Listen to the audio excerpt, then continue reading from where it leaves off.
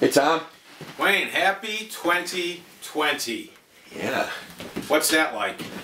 I don't know. Let's see. What's over 6,000 here, but whatever. That's another day's story. Yeah. Hopefully the research for that whale, they'll be able to communicate with him soon, and then they'll move the money. Some money into that. Yeah, exactly.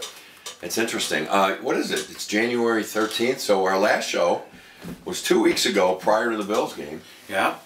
And I had the Bills by 7. And Mike by 3. And up by 16, I was feeling pretty good. Yeah. Not saying like we got it, but feeling pretty good. Well, and then a critical, well, he really didn't mean to just throw the ball that was right decision, which I guess the thought police are now taking over. Yeah. Although when Cody Ford just turned around, they weren't able to say, well, he really wasn't blindsided. Right, he just wanted to kind of turn and get in his way, but yeah, because the thought police, right? The guy makes no attempt to say he gives himself up, but you know he did because that's what the Gestapo in black thought. Well, and again, learn a lesson here.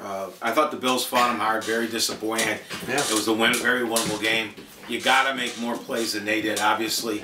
But that's where in this league you get that home game and that call maybe doesn't happen. Yeah. And the other one is in OT, Knox and Mitch Morris, I don't know, running down the field. Nobody gets the guy. And he hits Allen, but he hits him in the head. Yeah. But I guess you can't change overtime with a call there. No, you can't do it unless you're in Shoxborough. Unless you're in navy blue.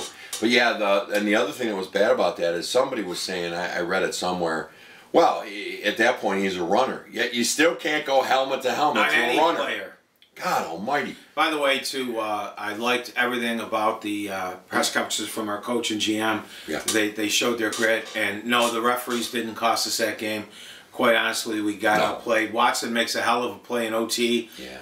I think a little bit of Matt Milano's probably sleepless nights. He's got him wrapped up, but I think that rule about roughing the quarterback, rest in their head, but me, crush them, and whatever. Yeah. It's over. I don't think... referees cost us the game.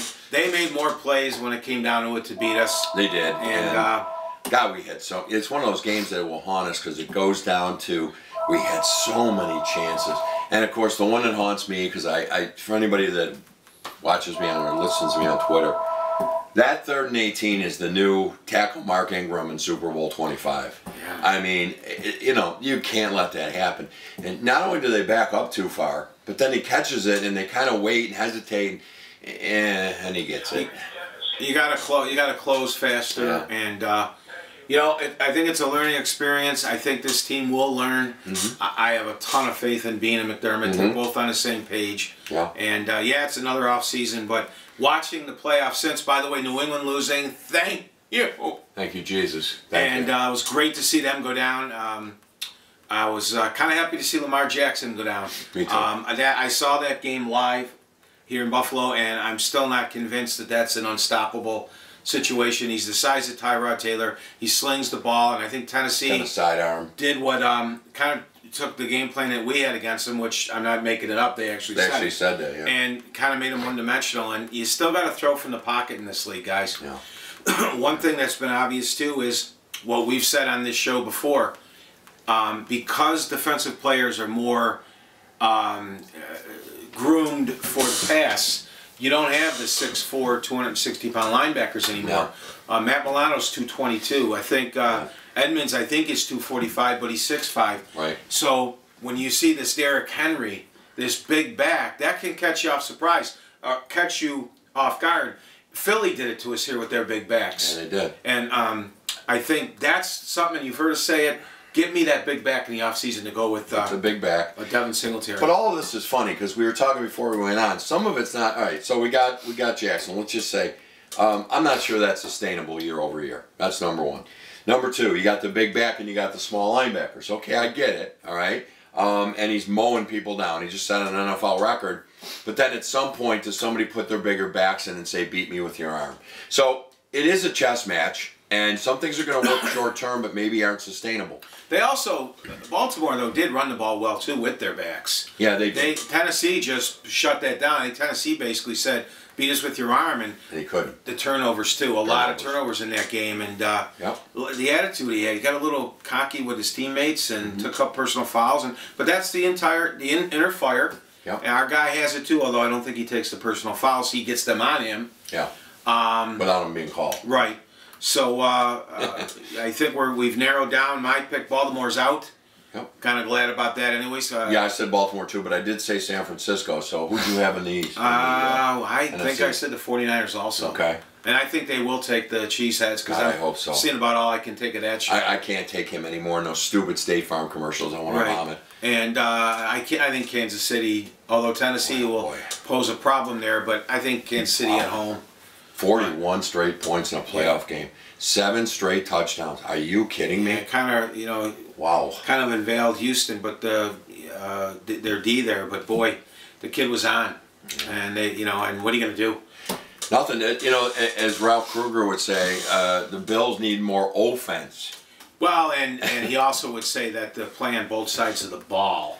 Yeah, you got to play on both sides of the puck or the ball. But back to the Bills, Tom, right on about Bean and McDermott. You watch that press conference and it exudes confidence, but confidence to say that we know we need more. Right. So I personally just love the way these guys go about it, and I also think mentioning blaming themselves for some of it. Blaming themselves. And I think they mean it. The grit in his face, and I get mad at Sean McDermott sometimes too, like we all do. But I believe. I hate to use the phrase, but I think they're in the right direction. And with this guy drafting, and we have money under the cap, I don't expect and don't want them to spend it all. No, they won't. And but be wise. We need that big receiver. I still think maybe he's on the roster. Duke Williams.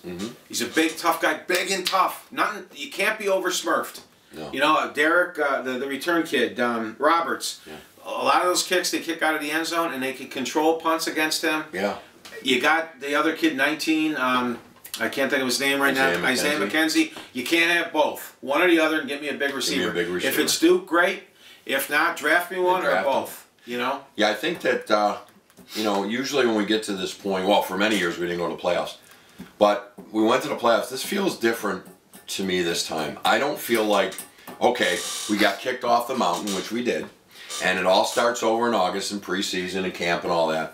But I really firmly believe, even with a, quote, tougher schedule on paper, that these guys are going to get it done. I think it's a unique set of players and a very dialed-in front office. Well, and they get knocked on by our local gendarme, the Yellow Pages, and the cat litter rag. But drafting certain type of players that had that inner motivation. And I think we have quite a bunch of them on a team. We're going to lose Lorenzo. Yeah. But we need to find a replacement for him. But this team's got some serious fire.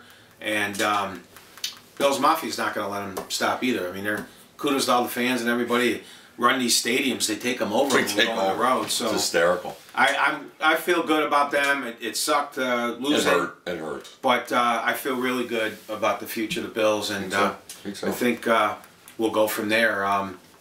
Sabres, disappointed. We said it here, and we get feedback, negative. It's just truth. Who was that Western guy? Micah, Sheriff Micah? Ain't brag, just fact. And he'd spit at the dog. Who was it? I don't think it was Micah, because he was the worst sheriff in the West. But anyways, it's just fact. We have, right now, with injury, we have Jack Eichel and Sam Reinhart and 8 fourth-line players. Muckers everywhere. We went out and got Frolik, and somebody asked me, a friend of mine asked me, what do you think, Wayne? He's going to make a difference. I said, throw him in a bag, go to Wegmans, get a bag, grocery bag. Throw them in with the rest of the muckers, shake them up, throw it out like dice, and the first 9 to come out, there's your muckers. And we said it here too, for you that listen past the 5-minute mark. Yeah, we'll talk later. We're not happy about the analytics. It's not compete. It's not that they're not trying. It's not that they're not bottling. It's not that their feet aren't moving. They're not good enough. And when Vancouver, who we just played the other day, is playing all 60 minutes, and so are we, Vancouver's most likely going to win the damn game. Yeah. Tampa Bay, Boston, most likely going to win the game. Correct. Last time we played Detroit, who's not good. Everybody was playing hard. We won the game. Won 5-1. It's kind of that simple fact, folks. Were you going to swear? No, folks. Folks, okay. Because But there's the thought police now on well, there is, and another mucker. I don't think the GM and the coach are on the same page. He calls up players. The guy doesn't use them. Yeah. Well, Miller being scratched for like the 800th time. Don't get it. We gave up a second and a fifth for Miller. Kruger, the guy don't play.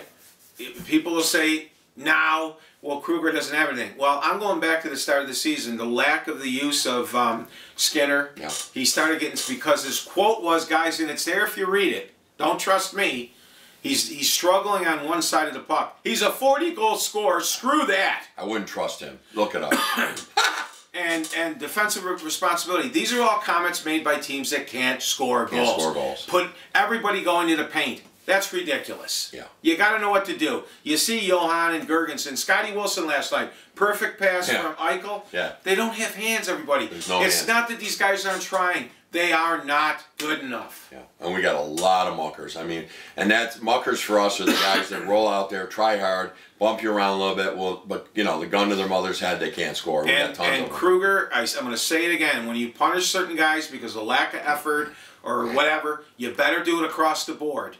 Okay? Mm-hmm. Rodriguez, Bogosian, Miller, Yoki Hari a little bit. So now, if you're those guys, right, you got to be looking at these games going, oh, Johan Larsson. He just poked a guy with the stick, got 2 minutes, and they scored on us. And he's right back out. 2 penalties on one shift against the Bruins. Unheard of. Completely turned the game. Yep. That was the winning goal. And he's back out on the next shift. And literally the next shift. Right?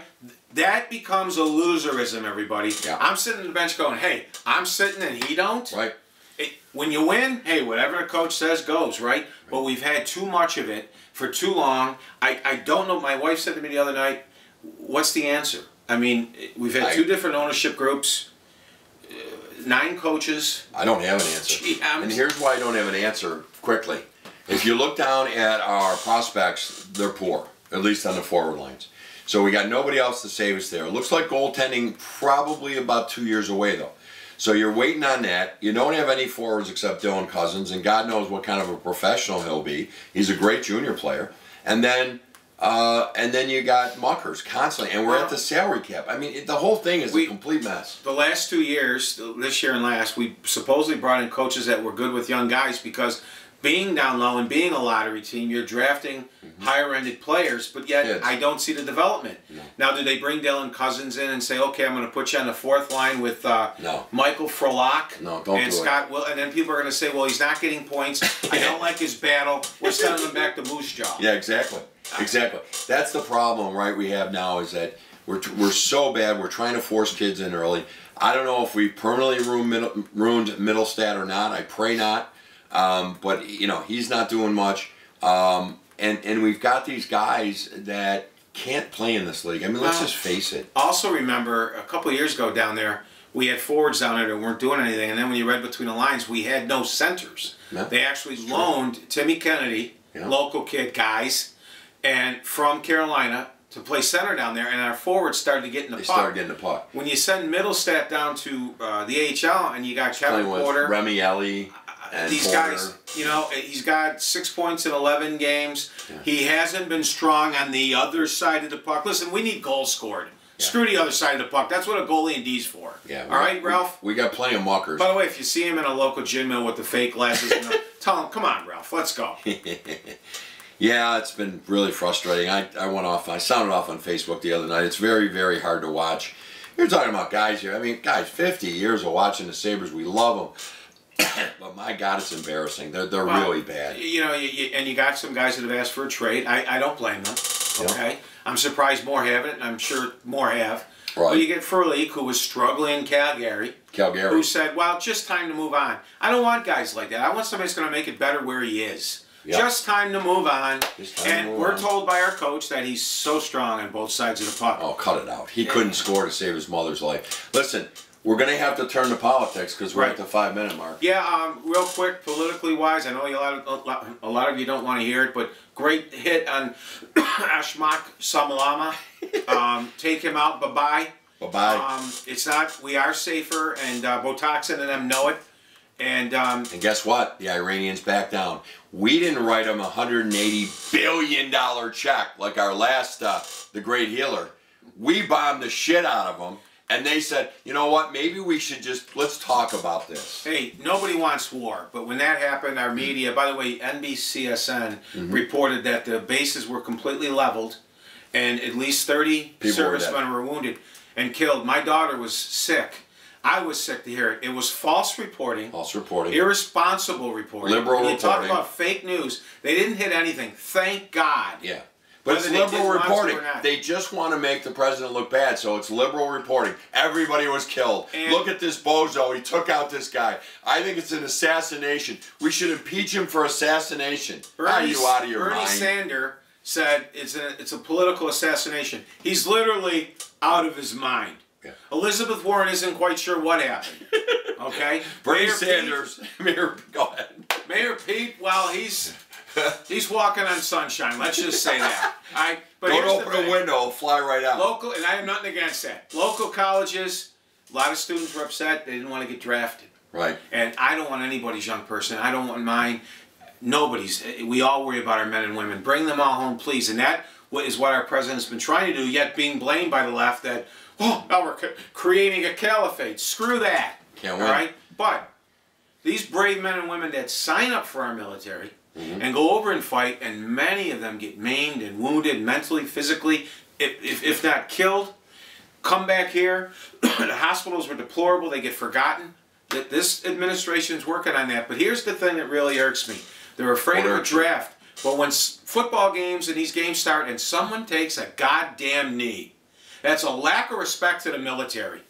And those men and women go over there. If you got a beef about whatever it is, go to the steps of the city hall. Right. And by the way, he's still unemployed because he's a piece of shit. And he still doesn't know what he's kneeling about. You stand and salute that flag and show and be proud of those men and women that did a great job taking Ahmad Salamaki out.